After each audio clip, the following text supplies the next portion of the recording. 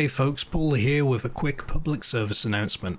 You can claim World of Warcraft's Shadowlands expansion and a level 50 character boost for free, provided that you've purchased an expansion in the past and that you don't currently have Shadowlands tied to any of your accounts under your Battle.net account.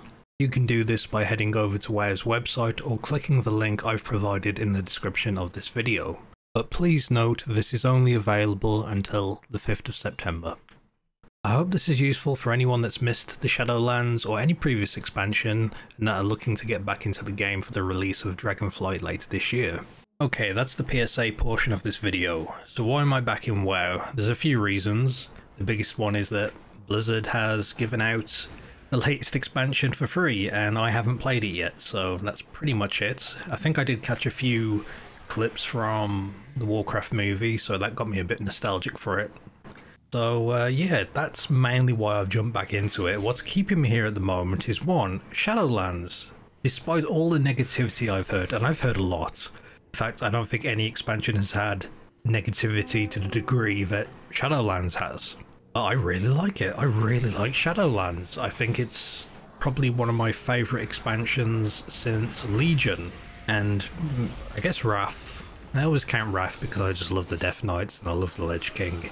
I do like Draenor as well. I thought that was a lot of fun. Legion's probably my favourite because I dig the Demon Hunters, the whole demon vibe, the hellscape that you were in, that was a lot of fun. And Shadowlands has some amazing locations. I absolutely love the design they've had for these different locations. Maybe people have no problems with those and they just have more issue with like raid mechanics or whatever it is people are complaining about. Aspects of the story, blah blah blah, but I really do like it. The new mobs that you fight, their designs, the aesthetics of the world, it's just all so cool. That's something I really dig. But also, now I don't know if this actually drew me into resubbing, but I found it like either just before resubbing or just after, and it's something I'm like pretty focused, or something I really want to do is role-playing. Now, I've role-played in different games before. I'm not a very good role player, but I do enjoy it when I can get into it.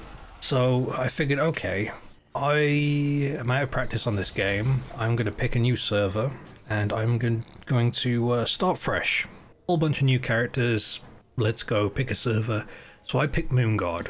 Now, Moonguard on the US has a bit of a reputation because of a small village called Goldshire, which is pretty infamous, so if you know, you know, and you know what I'm on about. But no, there is more roleplay beyond that, and some very cool looking roleplay from what I've seen. I've seen videos of hundreds of players. Moonguard hosts this tournament called, Christ, I hope I don't butcher this, Tournament of the Ages, which looks absolutely insane, and just seeing like the sheer amount of, what's the word I'm looking for?